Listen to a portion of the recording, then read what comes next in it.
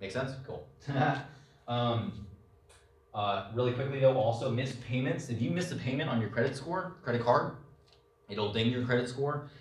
You have 7 years for that being on your record, and then after 7 years, you can call up the individual credit bureaus and be like, hey, it's been 7 years, I want that off my credit score. I want that off my credit history. The things like hard inquiries, cool enough, automatically fall off after those 2-year periods, individually for themselves.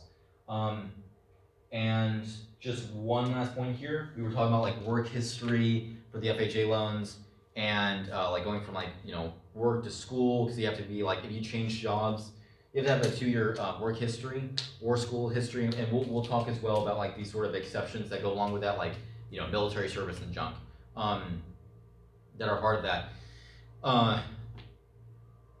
Anyway, so the main point is that what I found out so far is, and I'll also learn more about this, about like how we can go from school to work, and if they're like a separate sort of field, and how that would like shape up, that sort of thing. I'll just get back to people on that a little more.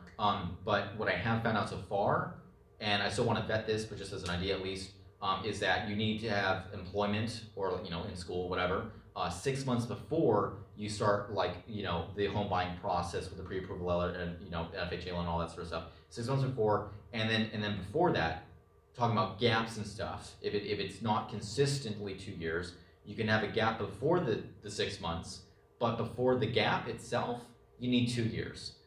That's what I found out so far. I'll vet that, but just at least as an idea of context, so that we can go on from there and see what can happen. Anyways, that is it for today.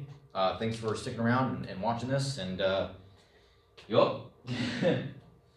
Alrighty. All right. Goodbye.